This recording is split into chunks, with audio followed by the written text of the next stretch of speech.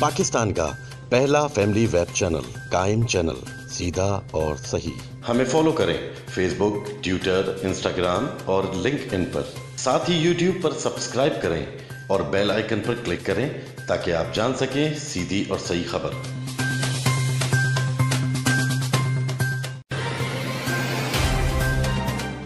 क़ाइम खान की दरख्वास्त जमानत पर समाअत के मौके पर वफाकी वजीर फवाद चौधरी भी लाहौर हाई कोर्ट आए। मीडिया से गुफ्तगू करते हुए फवाद चौधरी का कहना है कि अदालती निजाम से अवाम मुतमईन नहीं, एहतसाब का निजाम चल रहा है, इसमें इस्लाह की जरूरत है।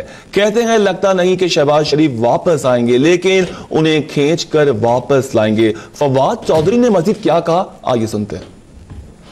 क़ाइम खान साहब हमारे दोस्त हैं, पीटीआई का एक बहुत अहम रहनुमा है और पीटीआई की तरफ से और हमारी तरफ से पूरा मैं इज़हार यकजहती उनके साथ करना चाहता हूँ। उनके खिलाफ जो मुकदमा है वो हमारी नज़र में वो उसकी जो चैरिट्स हैं वो मजबूत नहीं है और मुझे उम्मीद है इंशाल्लाह उन्हें इंसाफ मिलेगा। बाकी जो निज़ाम है वो तमाम लोगों के लिए बराबर है। अनफॉर्चुनेटली शहबाज शरीफ साहब जो है उन्हें ज़मानत मिली, वो मुल्क से बाहर चले गए, वापस नहीं आए। नवाज शरीफ साहब को भी आपने देखा 6 हफ्ते की बेल मिली, 6 हफ्ते अपने घर पे रहे हैं और आप मोबाइल जेल में और दोबारा उन्होंने मेडिकल कागजात के ऊपर जो है वो डाल दिया है। सो निज़ाम जो है वो एक चल रहा है, उसमें ज़ाहिर है इस्लाह की ज़रूरत है।